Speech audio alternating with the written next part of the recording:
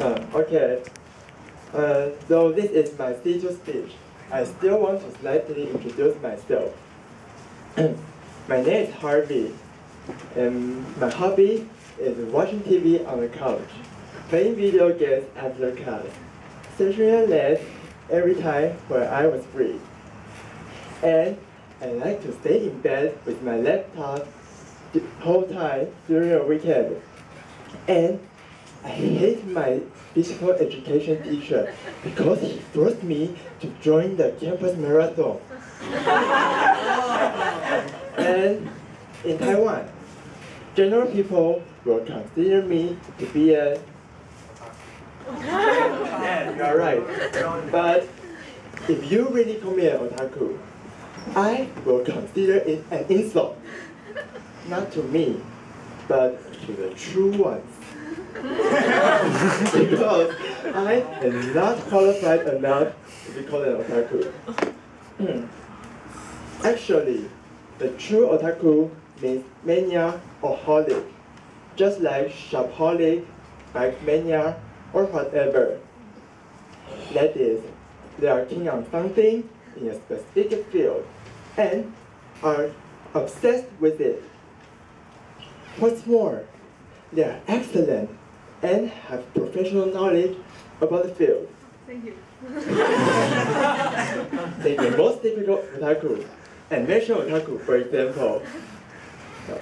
They can memorize all the plots of each animation they have seen, and may even remember all the lines about it.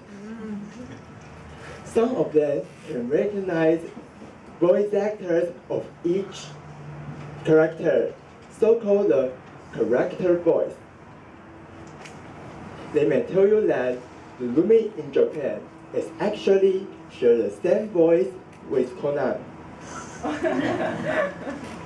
The master among them knows more.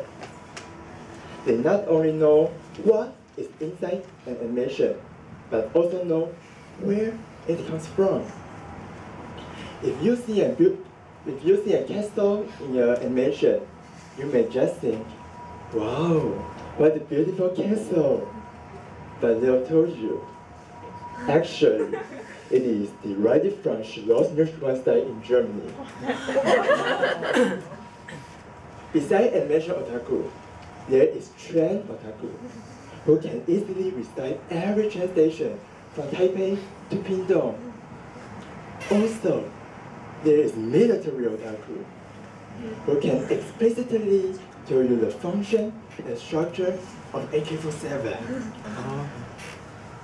Without a doubt, they are experts, true experts.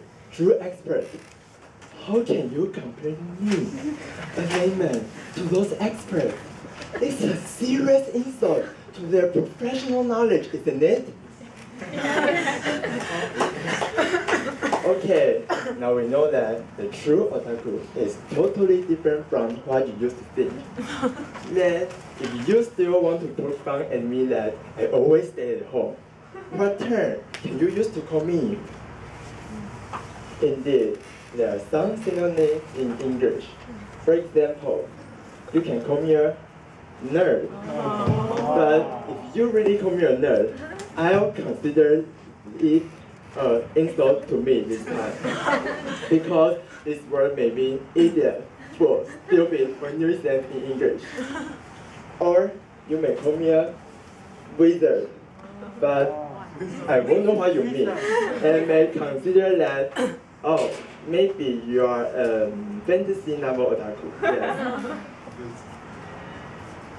Otherwise, you may call me a hikikomori. But this word is too professional and too formal. Just imagine that when we coincidentally meet on the street, I don't say hi to you, but say pleased to meet you. It's a little weird, right? So, actually, due to a difference in culture, there is no word in English can precisely and perfectly describe this characteristic. So, still, you can call me an otaku. Then I know what you actually mean. But please keep in mind that the true otaku is a group of people that are adept in a particular field. And if I always stay at home, I am not qualified enough to be called an otaku. Just a matter of evening.